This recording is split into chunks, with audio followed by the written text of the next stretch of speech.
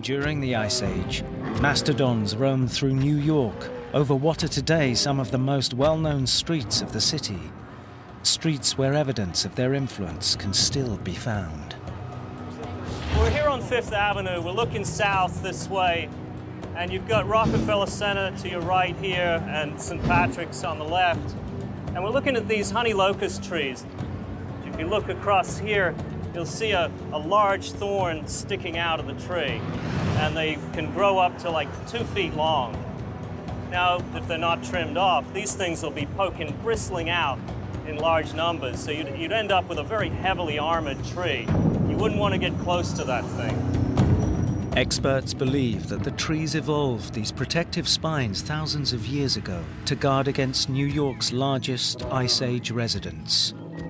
These marshy forests, dotted with shallow lakes and ponds, are perfect habitat for the American mastodon.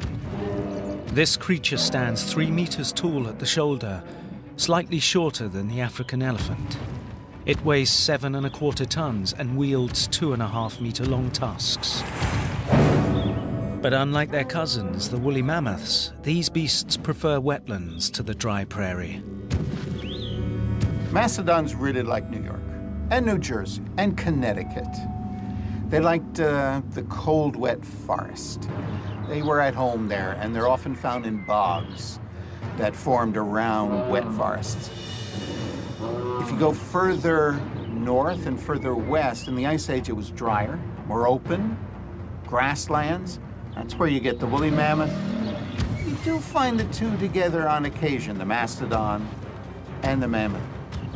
But they're really fundamentally different kinds of hairy monster. The mastodon has a larger skull and is more muscular than the mammoth. But what really sets these two creatures apart can be found inside their mouths. If you go to a great fossil hall, you see 2 Ice Age monsters that look like elephants. But open their jaws, which you should do, and look at their teeth. Stick your fingers in there. You have a few coarse, mountain-shaped cusps that look like a giant human molar cusp. And it makes it very distinct. Mammoth and elephant both have very flat grinders, flat surfaces, much more adapted for eating grasses. Mastodon teeth have these great lumpy cusps for crushing branches, thick branches. Mammoth can't do that. Totally different style of chewing, same body plan. Mastodon with human-type teeth, mammoth with elephant teeth. Fossil evidence of New York's mastodons has been unearthed in and around the city, including a tusk and a jawbone and teeth found at 2 sites off of Broadway in Manhattan, right near Inwood Hill Park. This is a tooth from the mouth of a real native New York monster. If you're going to find anything from a mastodon, if it's nothing else, it's likely to be a molar, because these are the most enduring parts of the skeleton.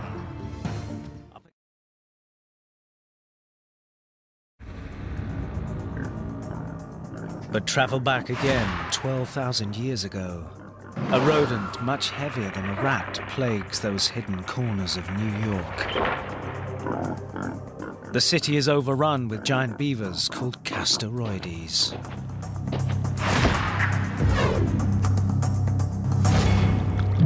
Beavers are an old family. Most beavers are medium-sized, big one 20 pounds. There was a giant beaver, Castorides, which has a head as big as a black bear and would weigh up to 150 pounds. And they're here in New York. Castorides has an impressive tail of over 1/2 meter long, apt for one of the largest rodents ever to walk the earth. The 15-centimeter incisors poking out of the front of its mouth help it to clip and chew lakeside greens. And like his modern-day beaver cousins, his broad teeth seem capable of cutting down trees. Everyone wonders, did they cut down trees? Would any tree be safe with a beaver as big as a Buick? We don't know. No one has found a giant Ice Age fossilized beaver lodge, not yet. They could have eaten bark and vegetation without felling the trees. No matter how Castorides uses those teeth, it's not a meat eater. With Arctodus nearby, the giant beaver stays near the water, where its expert swimming skills keep it out of harm's way.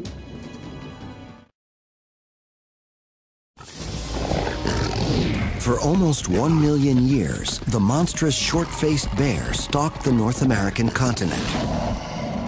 On all fours, it was 6 feet tall, yet it could outrun a horse. It was twice the size and much more powerful than a grizzly bear.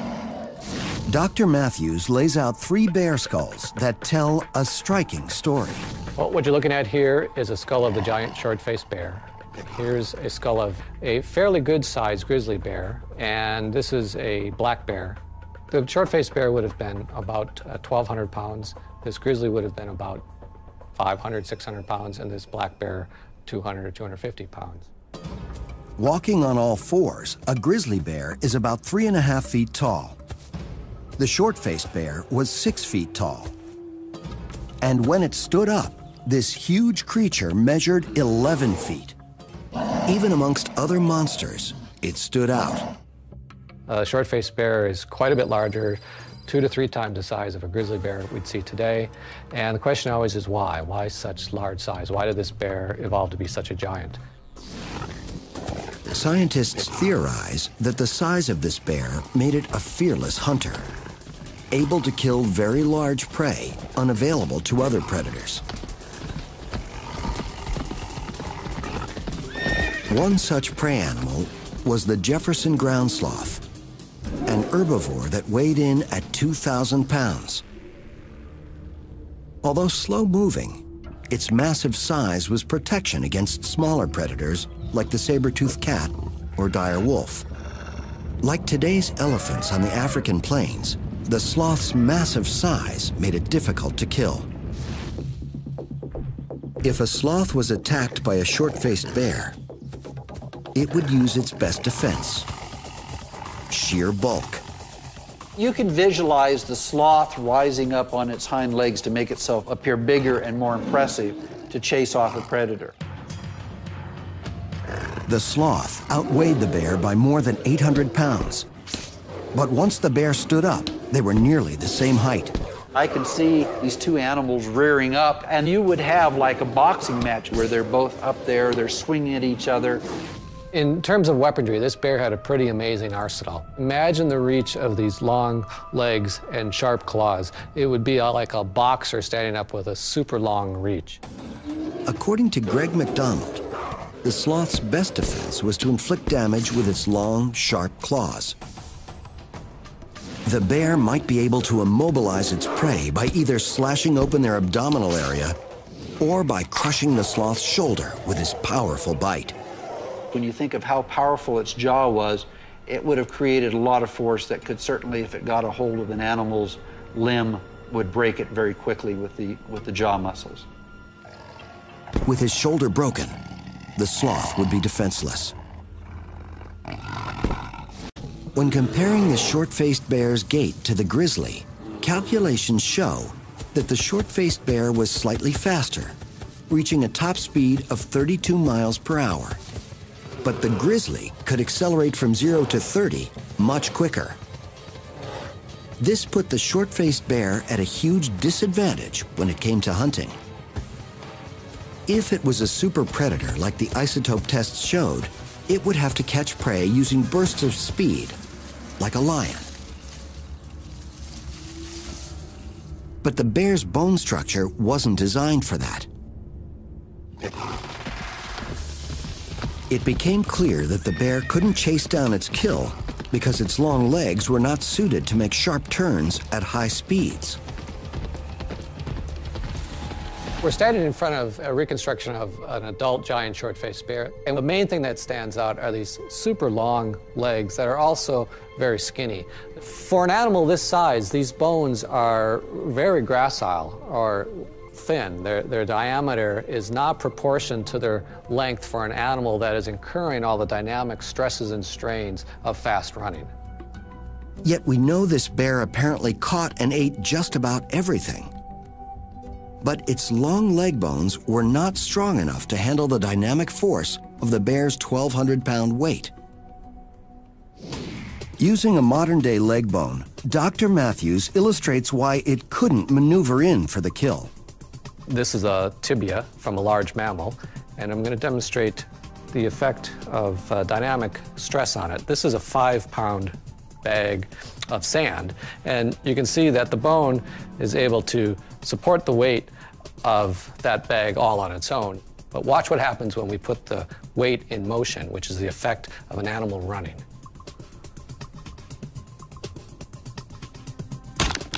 So what happens with 5 pounds of weight when it's in motion is it becomes something more like 100 pounds of weight, and this bone isn't strong enough to handle that weight. This simulates the effect on a bone when it slams into the ground during a high-speed chase. The short-faced bear could only chase an animal like a horse in a straight line.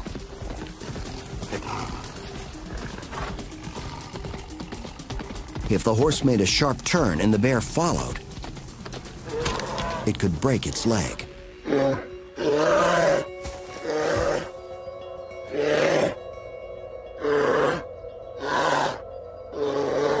So when you start to piece together bits of evidence like this, you start to see a different picture of this animal. What you see is an animal that's very large, it's very lanky, that can travel at moderate speeds for a long time.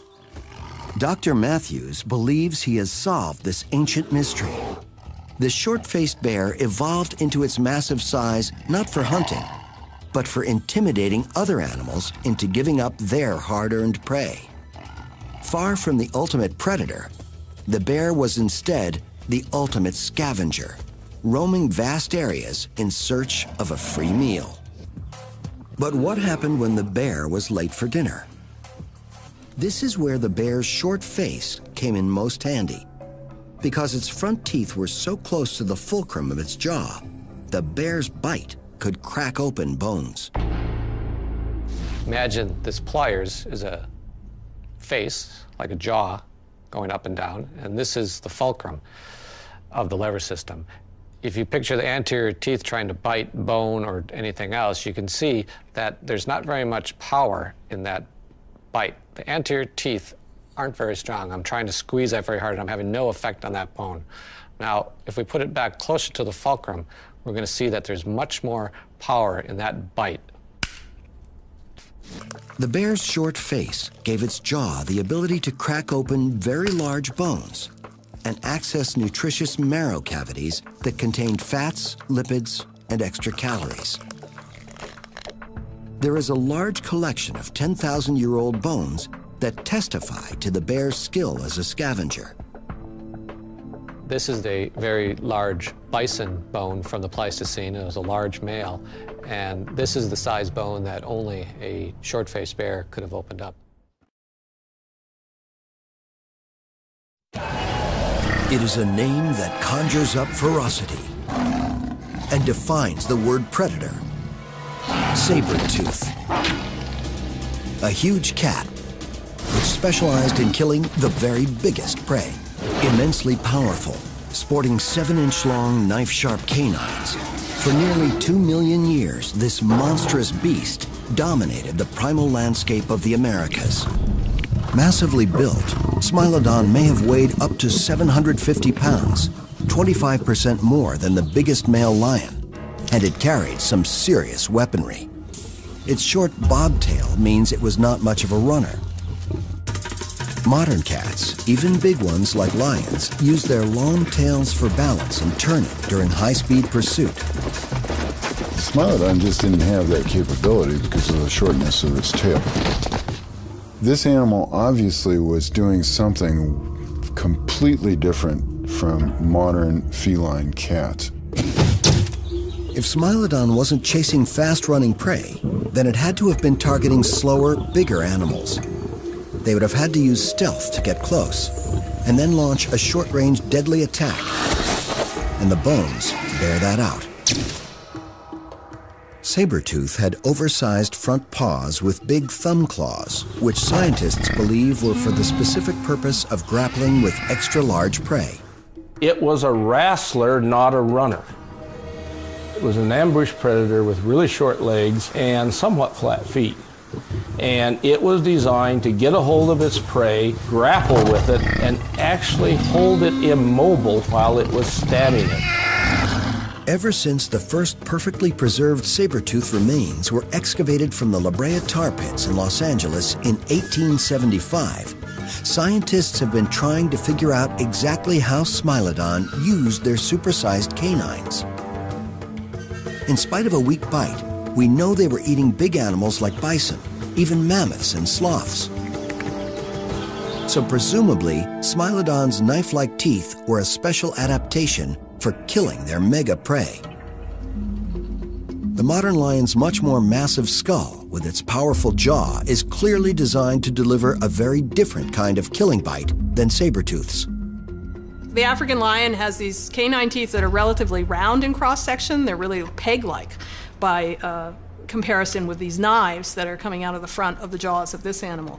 So the sabers are extremely long. They're very narrow from side to side.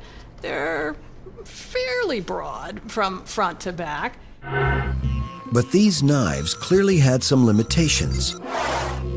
The sabers were strong in the forward-backward direction, but relatively weak and brittle when subjected to side-to-side motion.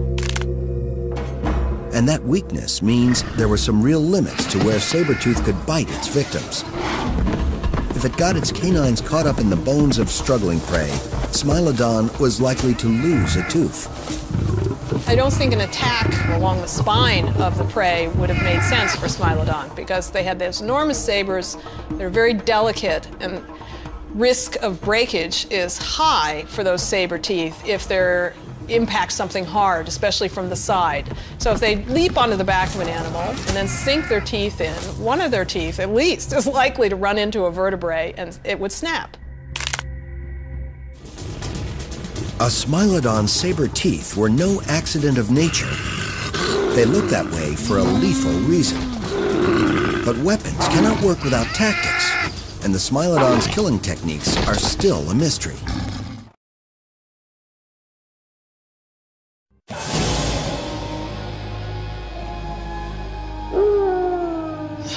It was the largest wolf ever to walk the earth. A fierce, powerful, and tenacious predator. The dire wolf killed to survive in a savage Ice Age world. Hunting in packs, the dire wolf was one of the most imposing predators on the Pleistocene landscape. The packs of wolves methodically orchestrated kill after kill. The wolf averaged 5 feet from nose to tail, stood just over 2 feet tall, and weighed up to 150 pounds. In Latin, it's called Canis dirus, but it's better known as the dire wolf. The name dire is fitting. The name evokes a menacing predator looming on the horizon. It is by far the most common species to be found at the La Brea excavations. More than 3,500 individual wolves have been uncovered. By comparison, there are just 2,000 saber-toothed cats. Experts believe the large number of dire wolf bones proves they were social animals, perhaps running in packs of 30 or more. They also suggest the dire wolf had a special talent for survival. Compare 3,500 dire wolves to just 15 of their closest Ice Age relatives, the gray wolf. The dire wolf had been dominating the gray for hundreds of thousands of years when the dire wolf suddenly disappeared. Yet it was the gray wolf that survived. The anatomy of the two species reveals why. Anatomy is often destiny, and anatomy often tells a story about what actually worked for an animal or for a species for a long time. And the anatomy of the Pleistocene mammals gives us very good pictures of Pleistocene behaviors. At first glance, The anatomy of the two animals is nearly identical, suggesting they acted much the same. But when we take a closer look, we find small but crucial differences between the two. The most distinctive difference is the dire wolf's larger jaw and teeth. Paleontologists believe this would have created a much stronger bite, adapted to bring down the larger Ice Age mammals like bison and horse. Researchers compared other bones and discovered other important differences between the two species. The humerus, or upper arm bone of the dire wolf, for example, is slightly longer, but significantly thicker than that of the gray. So too is the ulna, or one of the two lower arm bones of the dire wolf. That means the dire wolf was a more powerfully built animal, weighing up to 70 pounds more than the gray wolf. The lighter gray wolf bones suggest it was sleeker and probably more fleet of foot. These differences are subtle but significant and likely transform these similar creatures into very different hunters. Its powerful build and massive jaw and teeth indicate it feasted on the largest of prey, like the mammoth or bison. Unfortunately for the wolf, the rules of nature favor the larger species. In a one-on-one encounter, the short-faced bear or saber-toothed cat would overwhelm the wolf. Individually, the dire wolf was no match against a saber-toothed cat.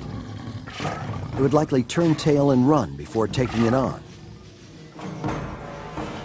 But as a member of a pack, it became a commanding presence and would have fought to protect its territory. With its superiority of numbers, the pack would have surrounded a solitary cat, constantly harassing it from all sides. They're most likely in concert in a very threatening type of posturing way. A single Smilodon can't be looking everywhere at once. And even though they're all smaller than you, the numbers and the proximity is probably going to suggest that there's some fights that are just not worth having. The cat would eventually break off the attack and search for a meal somewhere else. But there was another dangerous predator who appeared on the landscape: human beings. These creatures had the skills not only to hunt mammoths, but intelligence enough to kill almost any animal.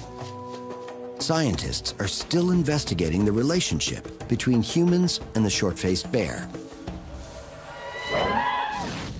Dr. Eileen Johnson is the director of the Lubbock Lake Landmark in Texas. She's renowned for analyzing alterations to bone surfaces. She's been examining some short-faced bear bones that were butchered by humans. It is the only evidence we have of human-bear contact. I've looked at all the bear remains that we have, and particularly the kinds of cut marks that are on the bone. And that leads me to believe that this was not a fresh carcass. This carcass had already started to stiffen a bit, which would indicate a found carcass, which then indicates scavenging activities. Dr. Johnson feels the bear wasn't killed by humans. This is the canine from the bear, but it's very worn down. So this is most likely a very old bear. Probably died from natural causes. Ironically, it seems the humans may have found the bear carcass and then scavenged it. The hunters cut off one of the bear's long front legs and made a butchering tool out of its radius, or lower arm bone. Dr. Johnson was able to reconstruct how the bone was broken. The hunters laid it between two rocks that were like anvils. Then a hammerstone was used to break the bone. And it delivers a very quick, very focused force. You get a nice impact, and then the bone breaks in a very particular fashion known as a helical fracture. Since humans only had a few small stone tools, this was an ingenious and efficient way for them to butcher the giant bear, or any other large animal, such as a mammoth. The broken edge of the bone provided a sharp and strong cutting tool that got the job done quickly. When the hunters were done butchering, they discarded the bone so they didn't have to carry around a lot of heavy tools. they would just make new tools at the next kill site. So it would lighten their load. It would limit the need to have an extended toolkit.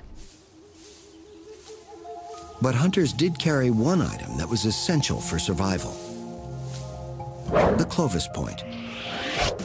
This was a stone weapon that was one of the first technologies invented by humankind. It was discovered in 1932 next to a dead mammoth in Clovis, New Mexico.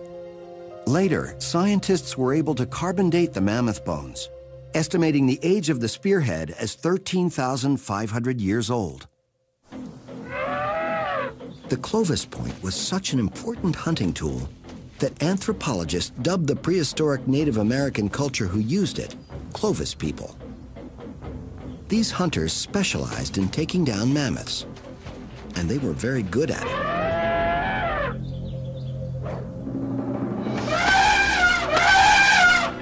Paleontologists discovered one site in southern Arizona where at least 9 mammoths had been killed.